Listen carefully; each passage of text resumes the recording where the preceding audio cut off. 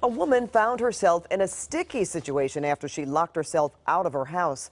CBS 2's Randy Paige explains she got stuck inside her chimney.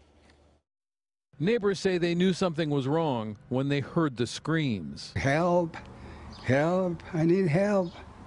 I'm bleeding. Jose Rodriguez lives next door. He says he was in his front yard with his daughter when he heard the cries for help. And I called the police, and then when they came, and they broke the chimney.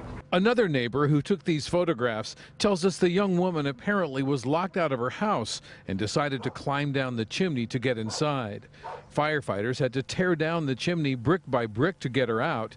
LA County Fire says the young woman was trapped in the chimney for 5 hours. Jose Juarez says after she was pulled to safety, the woman was covered in black soot. Yeah, she came so dark with the clothes, the hair too. They come so like that. But she was looking fine. LA County Fire says the young woman was taken to a nearby hospital with minor injuries. In Pomona, Randy Paige, CBS 2 News.